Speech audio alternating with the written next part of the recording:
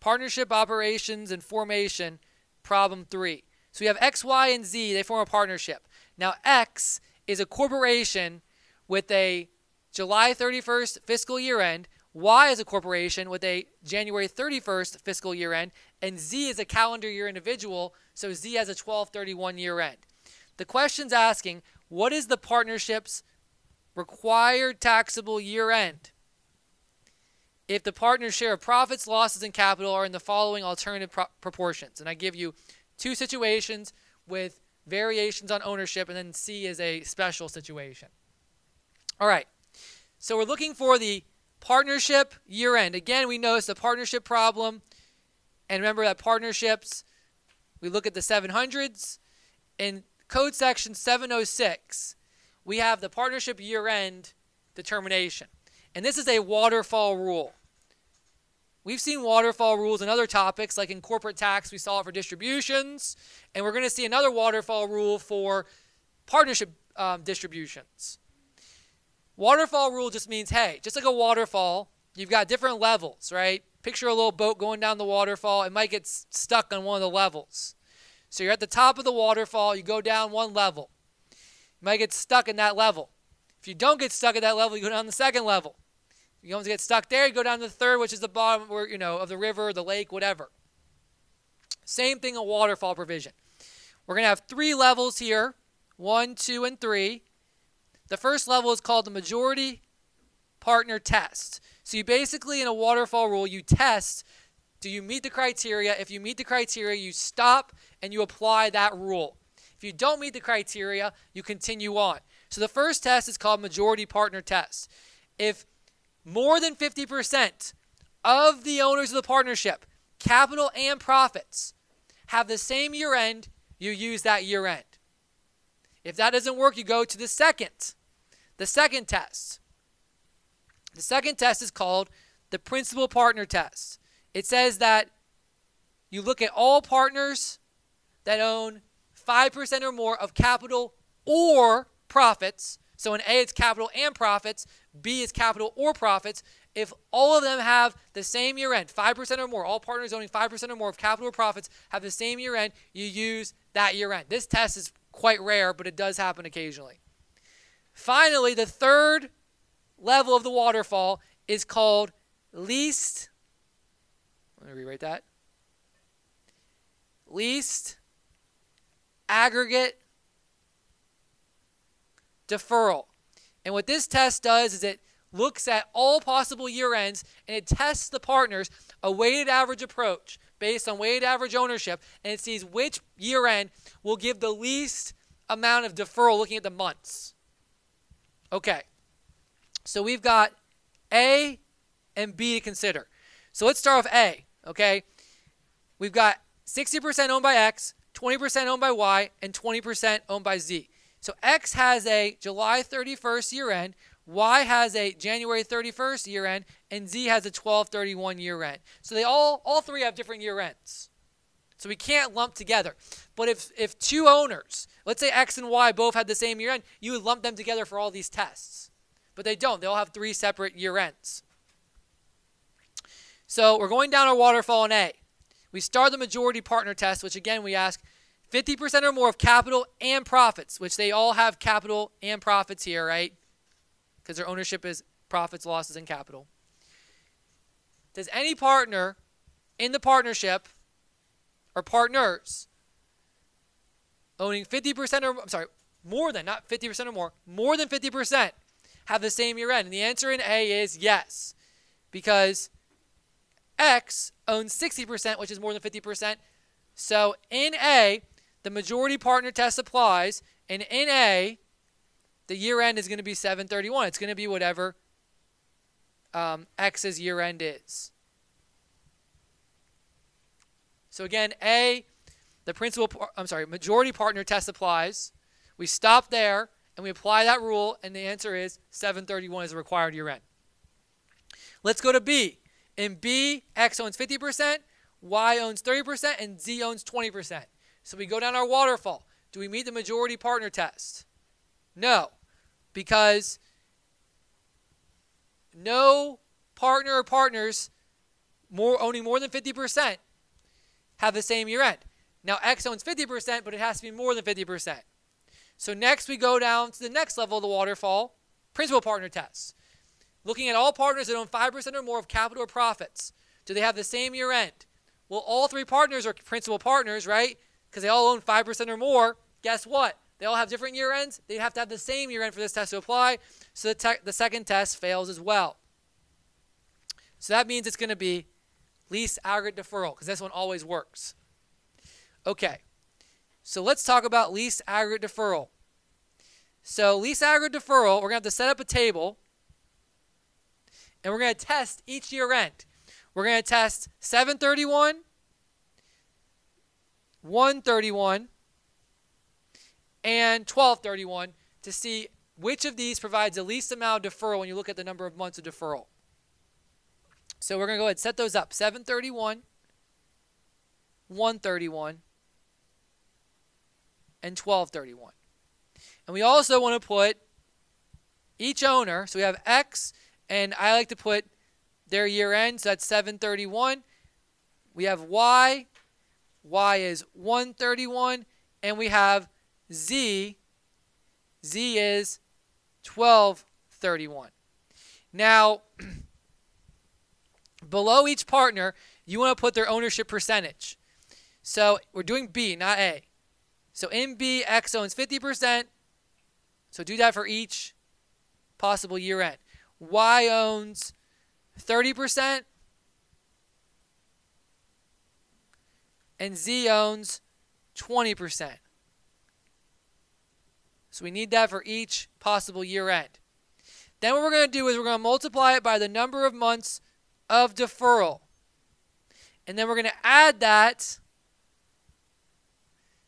to Y's portion. And it's a weighted average approach, as you can see. And then we're going to add those two numbers to Z.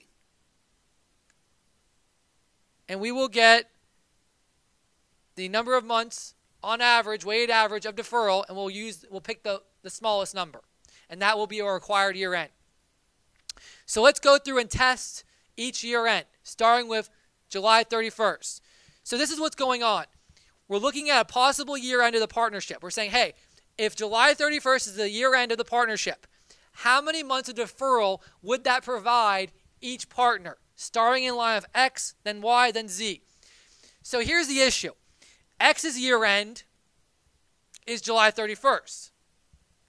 That means that X reports information that happens from August 1st to July 31st.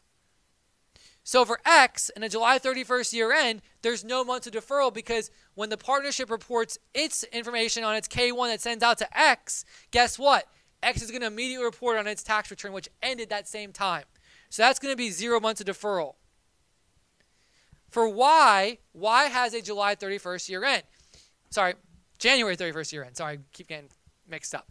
Y has a January 31st year end. So that means that Y goes from February 1st to January 31st. That's the year end. So during that period of time,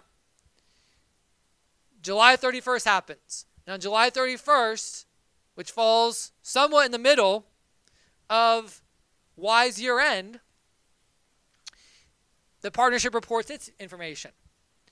That means that because it falls in the middle, it's not going to get reported on Y's tax return until the end of that year for Y, which is the following January 31st. So that's what we call deferral. You basically count it out. You say, okay, we have a July 31st year end for the partnership. How many months of deferral? When would it actually get reported on Y's year end return?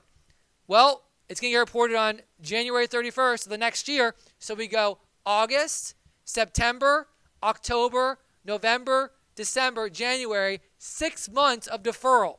So you count from the possible year-end date to that partner's year-end date. You count that direction. We do the same thing with Z. July 31st to December 31st, August, September, October, November, December, 5. Okay, then we multiply out these numbers and add them together like a weighted average calculation. X, of course, is 0 because anything times 0 is 0. Y is 1.8, and Z is 1. So July 31st creates 2.8 months of deferral on average. Now we do January 31st. So X has a July 31st year end, so we count from January 31st until July 31st. February, March, April, May, June, July. It's 6 months. Then we go to Y. Y is 131. 131, there's no months of deferral. And then Z is 1231. That's going to be from 131 to 1231 is going to be 11 months of deferral. So we add these numbers up. We got 3 for X, 0 for Y, and 2.2 for Z. We get 5.2 average months of deferral. Weighted average. Then we got 1231. So this one's the easiest because you can just count right to the number of months. So from 1231, end of the year, till July 31st, that's 7 months. Y is 131, so that's 1 month, and then Z, of course, is 0. So we got 3.5 for X, 0.3 for Y, and 0, that's 3.8. We've done our analysis in terms of calculation. Now it's called least aggregate deferral, so you pick the smallest. Therefore, under least aggregate deferral, 4B, the answer is 7/31 is the year end.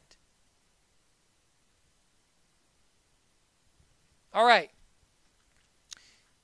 So now we can look at C. And C, before we look at C, note something. In A, we have a July 31st year end because we have the majority partner test. In B, we have a July 31st year end because of the least aggregate deferral tests. And yes, the percentages changed. But same year ends for the partners, just the ownership change. That's the only thing that changed. So in C, what if in A or B, either one, either A or B, where again, it's going to be a required year end under Section 706 of July 31st. What if in C, the business involved is a business that files tax returns? So a preparer, tax return preparer. Most tax return preparers do most of their work at the beginning of the year. January, February, March, April for the April 15th filing deadline. Now, some tax preparers, like the Big Four and other large accounting firms, they do more of their tax work during the extension season, so July, August, September, October. But most tax preparers out there do their tax work January, February, March, April. So the question here is really asking, yes, we know we have a 7/31 year end in A and B. Is there any way we can get out of the 7/31 year end? And if so, would the partners prefer that year end? And the answer is yes. So there's a few different rules you can try to get here to elect. The one that jumps out is the natural business year end rule. And what this says is that if you're trying to pick another year end, let's say we pick April 30th. The question is, the year end you're trying to choose, if greater than or equal to 25% of gross receipts during the year occur in those last 2 months of your possible year end, you can elect a different that year end. So for example, with April 30th, right, most of the business that occurs in a tax business, right, we've got April 30th, most of it occurs here. So the question is, do you think that 25% or more of gross receipts will occur in March and April? And the answer is yes for a tax return business. So there's other types of business where this applies too, like winter skiing, Halloween, right, because they do a lot of their business in a few months. So they can, while the required year end is 7/31, they can elect 4/30, April 30th. Now the next question, the answer to that is yes, they can elect a 4/30 year end. Or maybe even another one, March 31st, maybe even February, because the question is January, February. or February, March, if you're looking at that year end. So the question now is, okay, let's say they want to do a 4/30. We're not going to consider the other year ends, the March or the February. Is it better for them to be a 4/30 year end than a July 31st year end? Well, considering one of the themes in tax is income, taxpayers like to defer as long as possible, right? Paying tax on income as long as possible and accelerate deductions. Most taxpayers out there have income, taxable income. Not all, but most. Or we usually make that assumption when it comes to tax decision making. Or at least we hope they're going to have taxable income, right? We hope they're making money. So July 31st versus April 30th, which one provides more deferral overall? I mean, you could go through and test it if you wanted to, or you could just simply see, hey, look, for X would have not 0, because that's what under July 31st is. X would get, you're testing 4/30, May, June, July, 3 months of deferral. Y would get a lot of months, because you would go April all the way to January 31st of next year. And then that's Y. And then Z would be December 31st, so that would be a lot of deferral as well. So April 30th would work out best rather than July 31st for the taxpayers. So it would be a better decision to pick an April 30th year end. All right, so that really finished up this problem.